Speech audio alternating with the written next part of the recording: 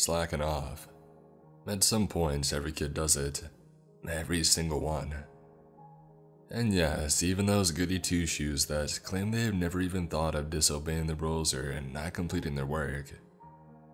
There will come that one test, that one assignment that makes them stop and think about if all the effort they're putting in this is truly worth it or not. It's just that most of them decide not to act on it. I was by no means a complete dead end when it came to my academics. In fact, I was an A and B student for the most part, although I had my fair share of failures, missing work, and discipline issues. None of it was major enough to put a crippling mark on my record. This particular day had started like any other. Boring class, monotonous teacher, useless information, and uninterested students. I hadn't gotten much sleep the night beforehand. The coffee that I had bought from our local Starbucks before coming to school wasn't doing much to help me stay awake. My eyes felt heavier than anvils as I fought to stay conscious. "Emma, are you paying attention?" came the voice of my history teacher, Mrs. Mays. I did my best to snap to attention and pretend like I was giving my full effort. Grabbing my pencil as I scribbled down nonsense for dramatic effect. "Yeah, sorry," I replied weakly. "Just kind of tired." She glanced at me with an expression that said, "I don't believe you in the slightest," and turned back to the board to continue the lesson. It was apparent that she had no interest in my excuse. My fatigue only increased as the mundane class went on. Sleep was pounding its way at the back of my eyeballs. It took every ounce of my mental fortitude and strength I had to prevent my eyelids from coming down and plunging me into a peaceful slumber. But as time went on, the clock ticked by and the sounds of the room weren't enough to stimulate me. The need for sleep eventually overcame my efforts. It just got too strong to fight any further, and I was out cold soon enough, laying my head on my arms as they rested on my desk. When I had awoken, my head was still awkwardly wedged between my arms. A lazy yawn left my mouth as I leaned back in my chair to stretch. Turning my head, I quickly was met with the sight of an empty classroom. No students and no teachers, and no sounds of conversation or any kind of socializing coming from the hallways. "Huh?" I groaned, reaching down into my pocket and retrieving my phone to check the time. 10:14 p.m. Immediately my heart sank. There isn't no possible way I could have slept that long, I thought. It all felt like some sort of bad dream. Why had no one tried to wake me up? I was sitting in the dead center of the classroom, so not being able to see me wasn't the problem. Mrs. Mace of all people would have been more than thrilled to obnoxiously drop a book right on my desk to jerk me awake. Regardless, I tried unlocking my phone in an attempt to open the phone app and access my contacts to see if I could call for help, only to find that I had no signal, and that also applied to the Wi-Fi. I was completely cut off. No way to reach out. I dashed over to the front of the classroom and tried the landline on my teacher's desk. It turned out to also be a dud. I was mainly hung up on the fact that I somehow had no signal in the building. "Crap," I exclaimed out loud, taking a deep breath and trying to prevent myself from panicking. That's the last thing you want to do in these kinds of situations. I tried to put common sense in the forefront of my mind. I saw no point in staying behind in the current classroom. There was nothing in there to help me, and I had exhausted all the possible options. And so I stepped out into the dimly lit hallways, immediately becoming uneasy. There was something so unsettling about being in a school when it was empty. It felt eerie, just flat out wrong. Every one of my footsteps was amplified by the silence. Even the exhales of my breath seemed deafening in the empty halls. "Hello," I called out, praying desperately to get some sort of response. But of course, nothing came, and once again, I was met with unforgiving silence. I peeked into the other empty classrooms, attempted to use their phones as well, but received the same results as earlier. Nothing seemed to be working. I took a different approach and made it to the main entrance of the building to try and open the doors to leave. But as soon as I had wrapped my fingers around the handle and yanked, they wouldn't budge. Not in the slightest. "Are you serious?" I complained, violently pulling at the handles and trying to throw the door open. Every bit of strength I wasted trying to get them open was futile. I was trapped with what appeared to be no way out. As I was about to give up, I remembered the glass in the doors. I could smash one of them and slip through into the freedom of the night. I quickly ran to one of the classrooms, grabbed a chair, and came back. I fixated my eyes on the door for a few moments before raising the chair and slamming it against the glass as hard as I could, only for it to pathetically backfire. I howled in pain when the vibrations of the blow were sent up through my hands, and I dropped my makeshift battering ram. The glass didn't have so much as a scratch on it. It was completely untouched and undamaged. "How?" was all I could let out as I cut my hands together, still stinging from my unsuccessful swing. So this time, I went for a different strategy, picking the lock. I was no skilled lockpick by any means, but I saw no other choice and I grabbed a paperclip from one of the nearby rooms, straightened it, and attempted to pick the lock of multiple exits. As soon as I stuck the dang thing in, it broke. I don't know how or why, but the second that it made contact with the inside of the lock, it would just simply split in half over and over. I'm pretty sure I went through nearly a dozen paperclips before I finally gave up and leaned against a nearby wall, rubbing my forehead as I tried to think of something else. I truly had no way out.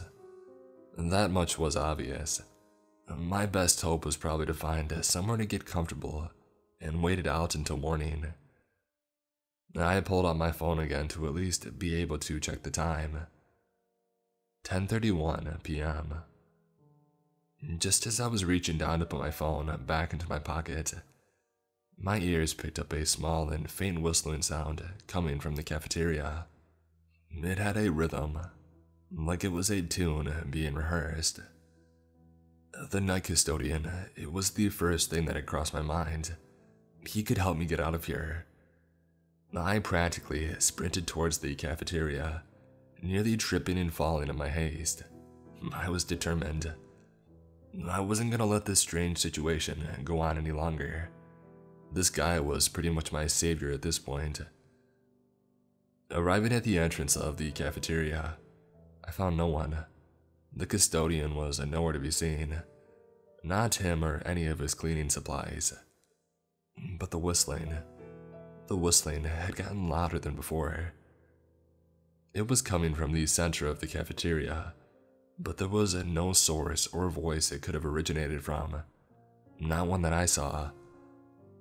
This is when I began to panic. I involuntarily clenched my hands into fists. My fight or flight instincts were going off like crazy. There was no tangible threat around me, but my stomach was still churning like I was being stalked by a hungry predator. "Who's there?" I shouted. The only response I received was the sound of the whistling growing louder. I snapped my head around, desperate to find some sort of answer to the mysterious rhythm. But everything was just as empty and dimly lit as before. It was getting to a point where I wanted something to be behind me. At least then, I would know what to run from. My skin was crawling. I could feel the goosebumps forming around me. I just wanted this to be over. A small part of me held out false hope that I was only dreaming, but I knew the bitter truth. I wasn't. I was fully awake, going through this real-life nightmare. I did the only thing that I could, and I started to walk away from the cafeteria. Luckily, the whistling became fainter the further away that I got. But another sound replaced it. Something far worse. Something much more bone-chilling, that I nearly jumped out of the clothes that I was wearing. "Hey, where are you going?" A deep, scratchy, commanding voice called out to me. It sounded beyond angry at me, as if I had just committed some horrible crime and I needed to pay. I didn't look back. I didn't even take a second to think. I just ran as fast as I could, letting the loud collision of my footsteps with the hard floor bounce off the walls as I booked it. I laid eyes upon a stabbed bathroom at the end of the hallway. I couldn't hear anything giving chase behind me, but it didn't matter. I kept moving, the sight of the bathroom causing me to only pump my legs harder as I approached it. I launched myself at the door, grabbed the handle and threw it open, and then quickly closed and locked it behind me. I turned around, rested my back against the door, and let out a huge sigh of relief. But my heart was still going a mile a minute. It took a bit for the adrenaline to cool down. I figured I was safe in here for now. Everything looked to be the same as always. A toilet, a sink, a mirror. But I didn't dare look in the mirror for too long. Call me paranoid all you want, but you would feel the same way if you were in my situation. There was an energy, a force of some sort that was giving me the overwhelming urge to fall asleep in the bathroom. I can't explain it, so you're just gonna have to take my word for it. This wasn't just me being tired or experiencing normal fatigue. I truly had no idea what it was or what caused it. I just knew that I couldn't go back to sleep again. That's what had got me in this mess in the first place. I fought against it as much as I could, but the bathroom was winning. If I stayed in there for long enough, I would surely succumb to its demands for my slumber. I didn't want to go back out there, believe me, but who knows what would happen if I were to fall asleep for a second time. I couldn't take that risk. And so I sucked it up, prepared myself for whatever horrors might be waiting for me on the other side, and I swung the door back open. This time around, I wasn't in the hallway this bathroom usually resided in. No, I was in a much more broken down, dreary, and cobweb-infested space. It was lined with rotted wood supports with a concrete floor, not to mention all the insulation running along the corners and ceiling. The basement. I was in the freaking basement. At this point, questioning how the door led me to the dang basement seemed idiotic. All things considered, I just had to keep moving along. I stopped caring how weird things got, as long as I could keep myself alive and kicking. I stepped out into the cold, bitter, and even a little damp air. Granted, it wasn't as silent as the rest of the building above. No, I had the company of all the furnaces and boilers running. The sounds of rats and other rodents scurrying across the ground. God, I've always hated vermin. The basement was by no means bright, but it had enough light running through me to at least know where I was going. I crept around corner to corner, turning back every few seconds to make sure someone, or rather something, wasn't following me. Every second felt like an eternity in the isolated territory. I'm gonna be honest, it was extremely tempting to sit down in a corner, give up and die, but I knew I couldn't go out so pathetically. I needed to keep moving. As hopeless as this horrific situation seemed, I still had a hope that I would get through it unscathed, even though such optimism felt pointless. The corridors of the basement were highly confusing. I ended up going in a circle multiple times. It was unnecessarily convoluted in its design, which meant that I would be spending much more time down here than I wanted to. But in the end, I knew that it was worth it, to put an end to this. The now familiar sound of the whistling returned, but this time it seemed much closer, louder, more aggressive than before. It still kept that same rhythm it possessed earlier, a song that I had never heard before. "No, please, no," I whispered out loud, debating back and forth on whether or not to cut my hands over my ears. I didn't want to deprive the sense from myself in case I wasn't the only thing down here. I needed to hear the noises of something else, anything but that godforsaken whistling. "Emma," came that same bassy and monstrous voice from earlier. I stopped, not being able to do anything as a result of the paralyzing fear running through my veins. The sheer auditory force of that voice made my legs tremble. It was far worse down here. The walls are much closer, which caused it to echo powerfully through the tight hallways.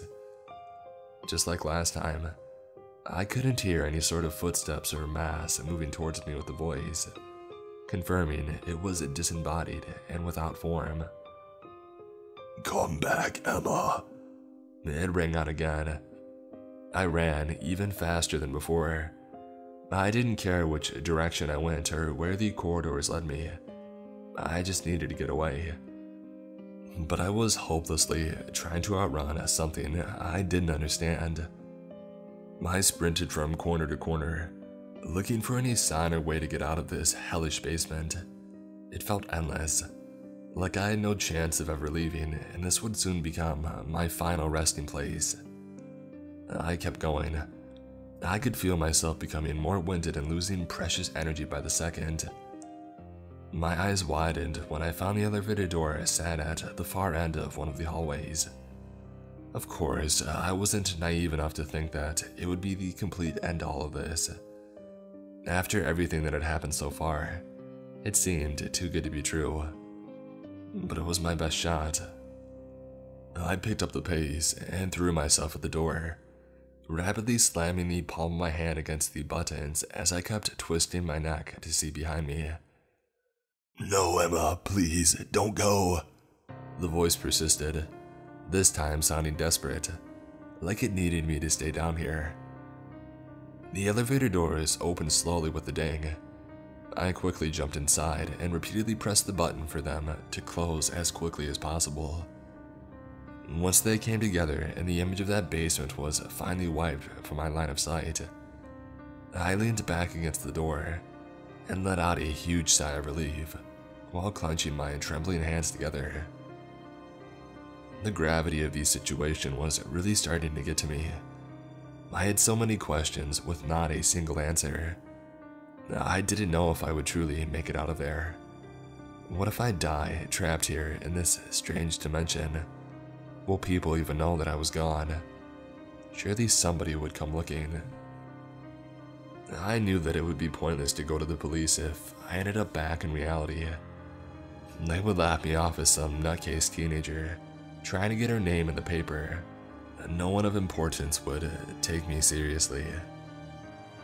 Soon, the elevator dinged as it came to a stop. I straightened my posture, clenched my fists, and prepared myself for whatever might be waiting for me on the other side.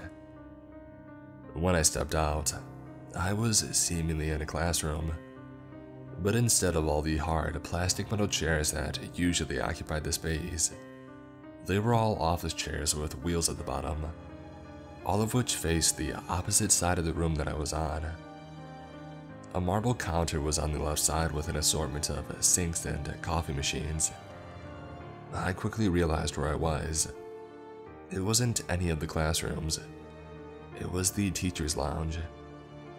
In all of the chairs sat the figures of teachers from the school, most of which I recognized, but I could only see the back of their heads, except for one.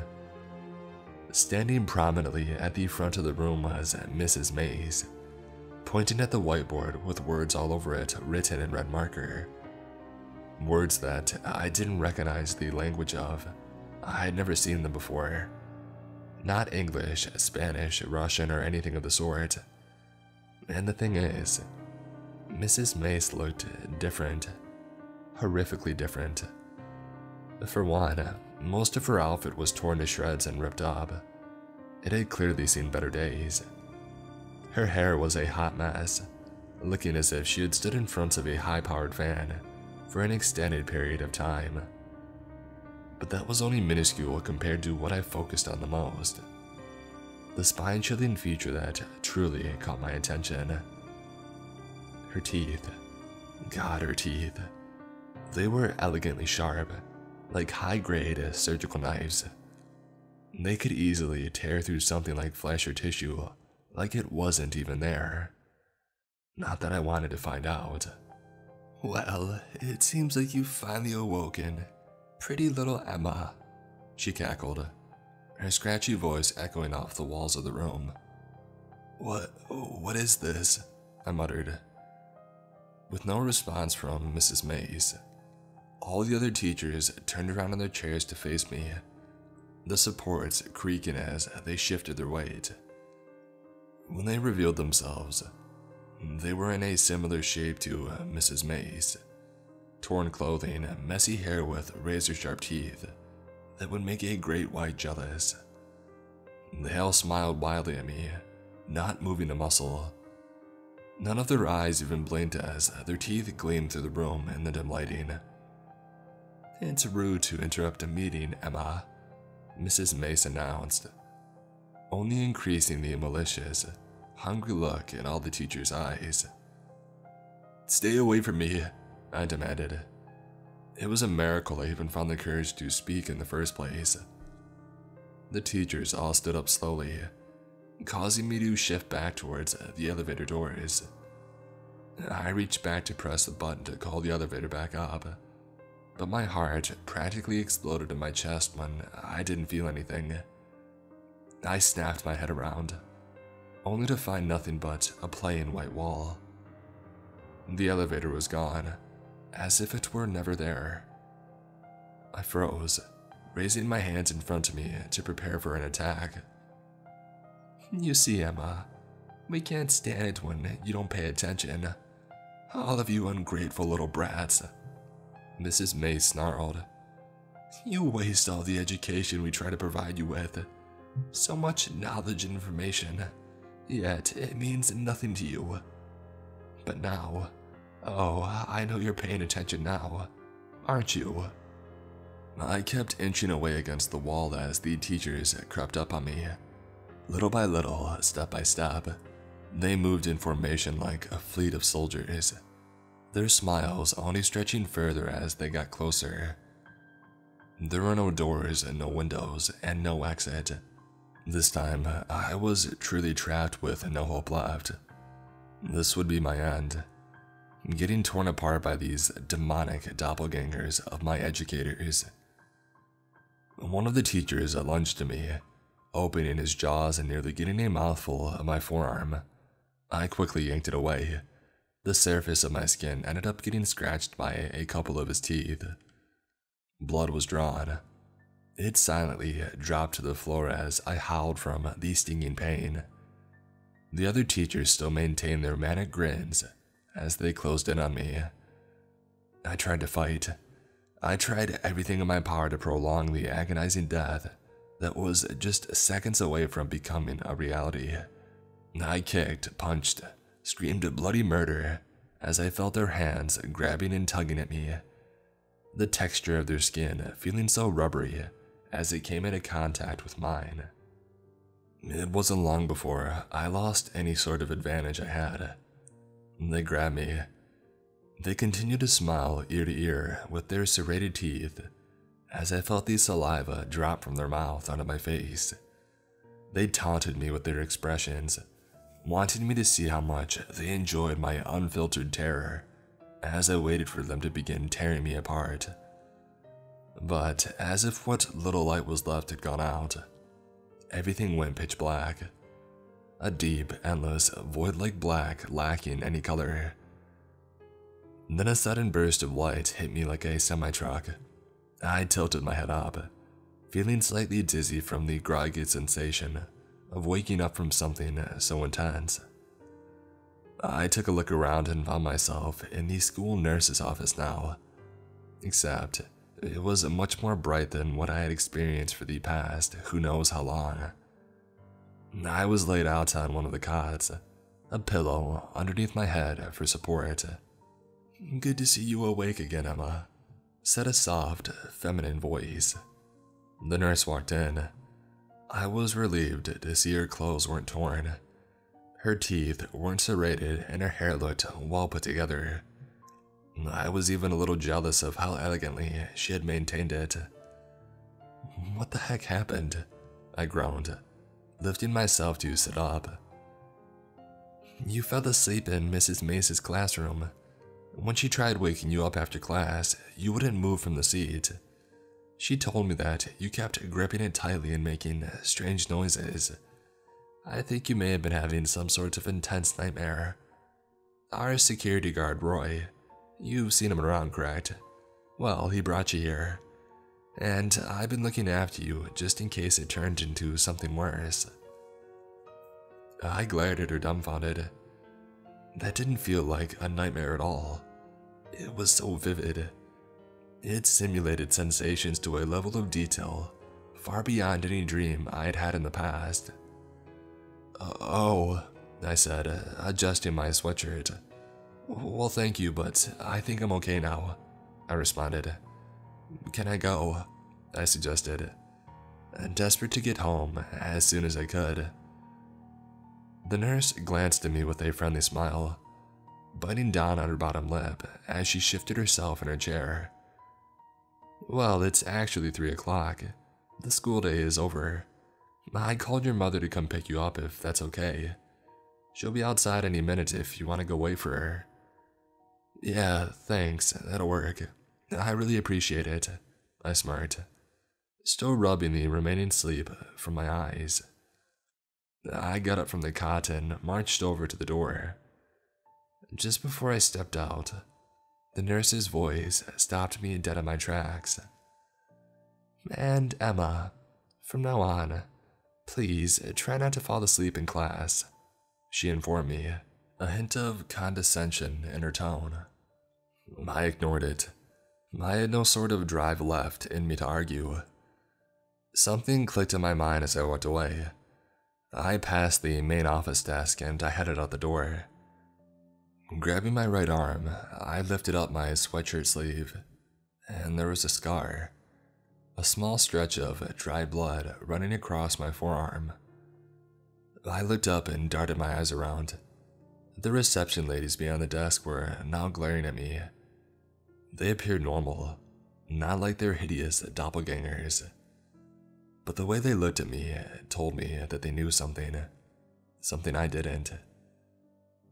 I broke eye contact and got out of there as quickly as possible, jumped in the car with my mom, and I drove home.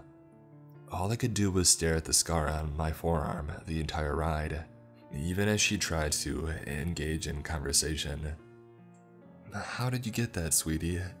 my mother inquired, seemingly genuinely concerned. "Just scratched myself with a pencil," I lied. From that day forward, I got my schedule on track. I made sure to bring highly caffeinated beverages around with me as often as I could. Never again was I gonna fall asleep in class. Not after that. I don't know what that was, or what it meant, but I knew dang well it wasn't just some nightmare. It was a warning. A warning I know for a fact I'll never forget. Whatever you do, do not fall asleep in class. Ever. For the love of God, please stay awake. I got lucky and made it out of whatever warped reality nightmare I was put into. But you may not be so lucky.